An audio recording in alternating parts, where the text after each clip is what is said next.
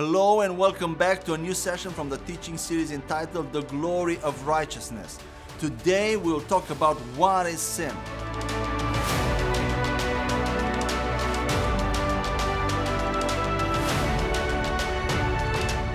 We are still in the second big chapter of this series of teaching entitled Cleansing the Conscience of Sins, and in this session we will attempt to define the concept of sin, especially in the New Testament. Now that we defined righteousness, I felt that we are in a better position to define sin at this moment by comparison with righteousness in a more holistic way.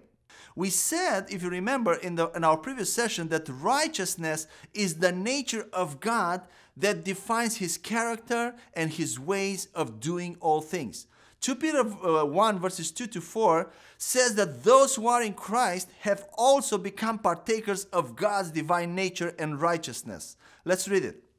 Grace and peace be multiplied to you in the knowledge of God and of Jesus our Lord, as His divine power has given to us all things that pertain to life and godliness through the knowledge of Him who called us by glory and virtue, by which have been given to us exceedingly great and precious promises, that through these you may be partakers of the divine nature, having escaped the corruption that is in the world through lust. Just by looking at the definition of righteousness, we can deduct two things about sin. First, that sin is also a nature the same way righteousness is a nature. In fact, the Bible shows that all human beings are born on this earth with a sin nature in their spirit that was inherited from the first Adam. Second, sin is everything that God is not. Sin is the complete opposite to righteousness, to God's character, and to His ways of doing things. We can see this contrast illustrated in many passages of the Bible. Let's read just a few of them. Romans 6 verse 18, for instance. And having been set free from sin, you became slaves of righteousness. And Romans 6:20. For when you were slaves of sin, you were free in regard to righteousness. And 2 Corinthians 5 verse 21. For He made Him who knew no sin to be sin for us, that we might become the righteousness of God in Him. Similar to righteousness, there is positional sin and practical sin, or better said, inherited sin and manifested sin. Inherited sin or inherited righteousness decide your eternal destiny and have to do mainly with eternal damnation and eternal salvation respectively. While manifested sin and manifested righteousness have to do with the quality of your life here on earth, as well as with eternal rewards after this life. People who remain with a sin nature by not accepting the sacrifice of Jesus will go, unfortunately, to eternal damnation in the lake of fire after physical death, no matter how many good and righteous deeds they did while living on this earth. By contrast, those who change their sin nature into a righteousness nature and are transferred from death to life by accepting the sacrifice of Jesus for their sins, John 5:24 says this, will go to eternal salvation in the presence of God after physical death, even though they still did sinful deeds in their lives on earth. Their eternal salvation is secured by their righteous nature received by faith as a free gift, and not by their righteous deeds or their manifested righteousness. How should we define manifested sin that accompanies the sinful nature or is still present sometimes even in people with a righteous nature? In the eyes of most believers, manifested sin amounts only to immoral and wicked deeds which have first been revealed by the human conscience at the fall, then by the law of Moses as transgressions of the Ten Commandments, and later on in the New Testament by Jesus' Sermon on the Mount, where He expanded the moral law to the level of thoughts and intentions of the heart, Matthew chapters 5 to 7. Finally, Apostle Paul described in detail in his epistles this kind of manifestations of sin in passages like Ephesians 5, 3 to 4, 1 Corinthians 6, 9 to 10, Galatians 5, 10 to 21, Colossians 3, 5 to 9. And these are sexual immorality, adultery, homosexuality, impurity, lust, uncleanness of any kind, greed, obscenity, foolish talk, slander, abusive language, gossip, idolatry, theft, lying, drunkenness, abuse, sorcery, hate, envy, jealousy, strife, anger, rage, selfish ambition, dissension, murder, evil desires, and wickedness.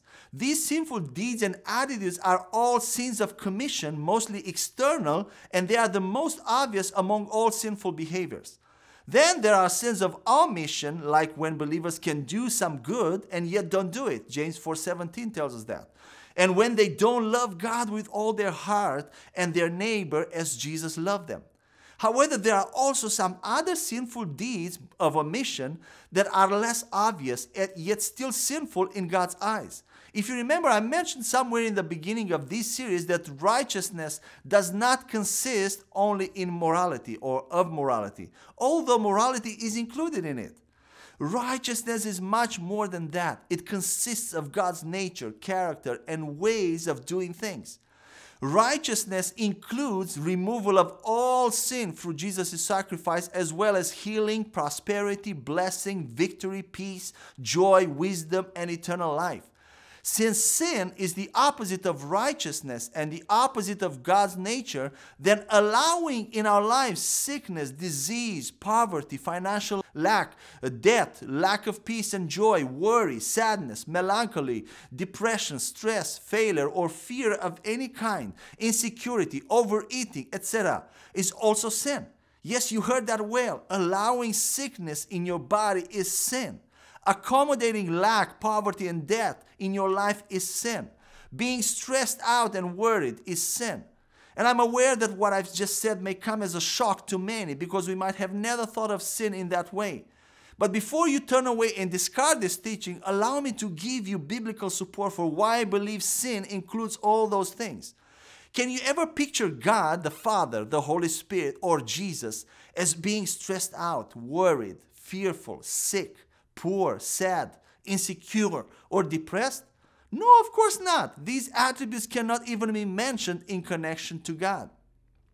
Were any of these facets of death present in creation in the Garden of Eden before the fall of man? As we know from the Bible, God didn't include them in His creation of the world and man. When did these sinful states of being enter the world? They all came in when man disobeyed God and sin entered the world. They are all manifestations of sin and death. Do you think by any chance that any of these effects of death will be present in heaven in the future life? No, of course not. Even now, they don't exist in God's presence or anywhere in the third heaven.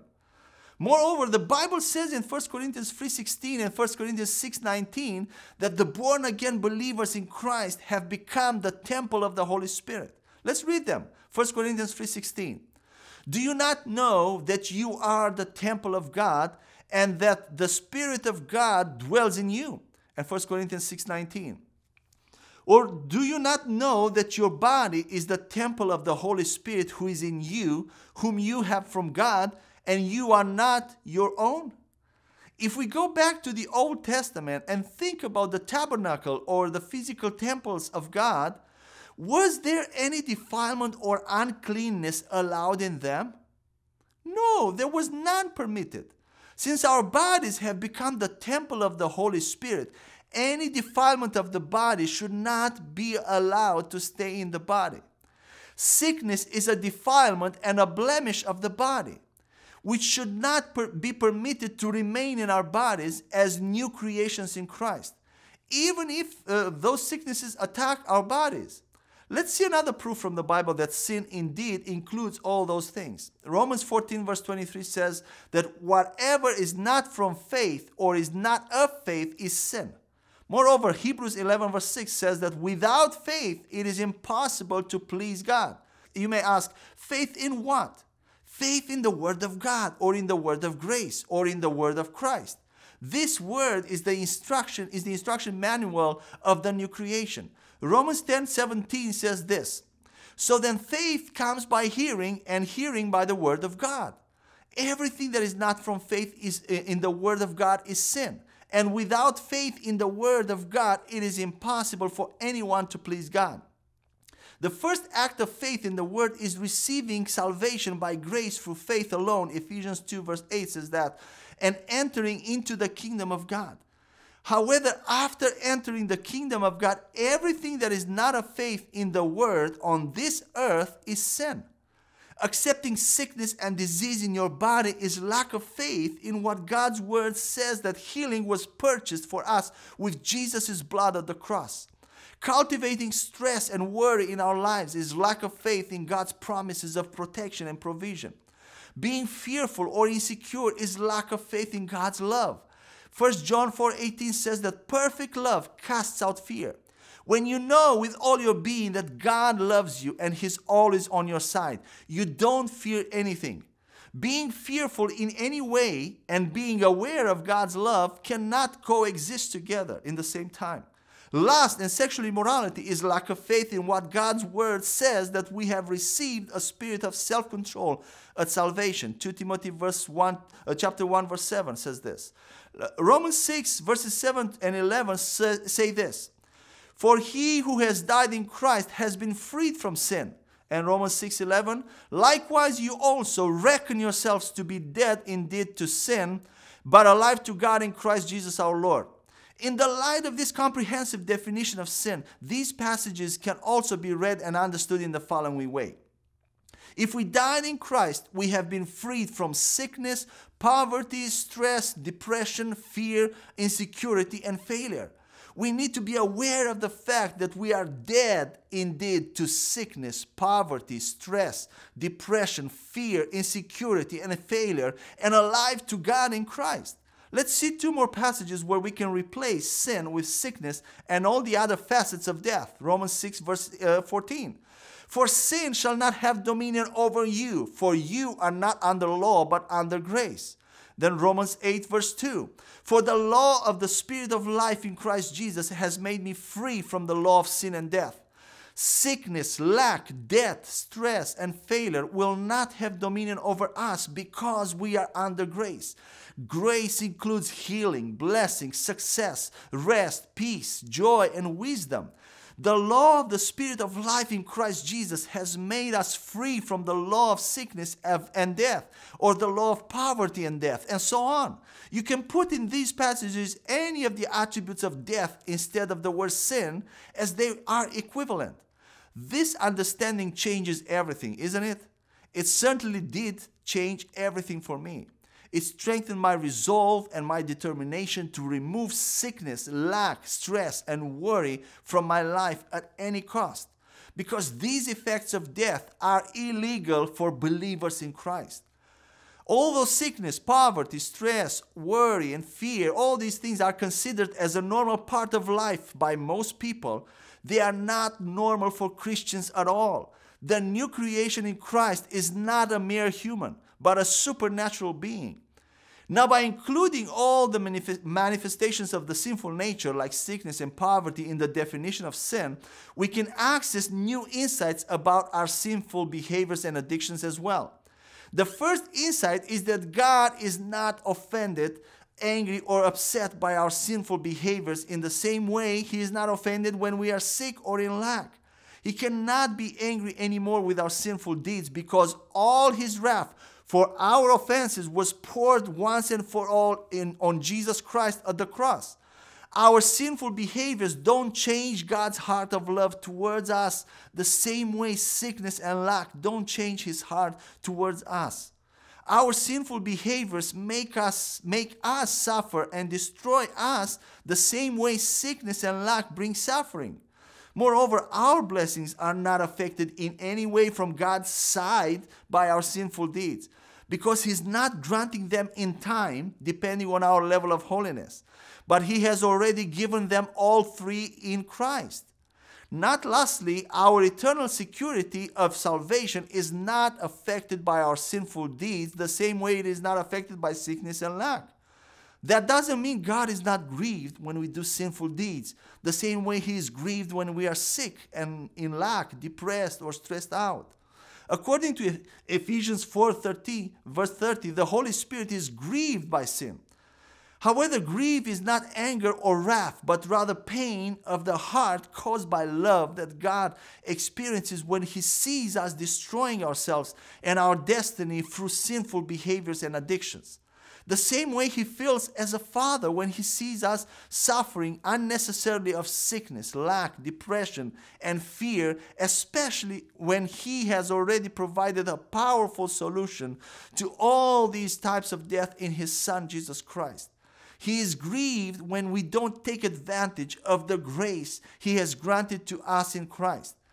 God's justice and righteousness are not affected in any way by our sins. His heart towards us is not affected, and neither His fellowship with us. However, we are affected in a negative way by the sinful deeds because we allow death to infiltrate our beings and minimize our faith ability to materialize all the inheritance God has left us in the spiritual realm. Sin affects the quality of our life here on earth. The second insight is that the natural and supernatural means of behavioral change and sanctification can overlap and complement each other only up to a point. The same way it happens with sickness. When you are sick, for instance, depending on the type of disease, you can employ some natural means to get well again, like medical treatments or surgeries, which God blesses, can bless and blesses.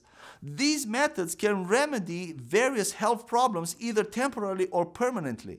However, there is also a better way, a supernatural way of healing by faith and grace alone that doesn't necessarily conflict or cancel the natural medical ways, yet is also effective in curing incurable diseases and any type of bodily affections that the medical world cannot, such as cancer, HIV, diabetes, blindness, deafness, infertility, and various other conditions. When facing these impossible situations, we have no other option but simply believe in God's word about healing with perseverance and patience until divine healing is manifested. We cannot add any human effort to these healings except keeping our mind focused on what God said about our healing until grace is released and our condition is removed. Likewise, when it comes to sinful deeds and behaviors, some of these can be changed by natural means through our own efforts, although that change is not always guaranteed for the long term. The most effective way to long-lasting change and sanctification is grace through simple faith, especially when it comes to all kinds of addictions and areas of your life where you've been weak and struggling for a long time. I'm talking about those areas in which you might have tried everything you knew to be free, without any significant and permanent victory. Those areas in which you feel hopeless and feel like you will never be able to be free. In the same way, you cannot do anything about a sickness, as we discussed, for which there is no medical remedy, but only believe in the power of the cross. Likewise, you need to approach your sanctification. Most of the times we rush into trying to change ourselves morally because we feel that the means and decisions to become better are readily at our disposal, and we don't insist on learning how to use the means of faith to release grace in those areas that will produce supernatural lasting changes.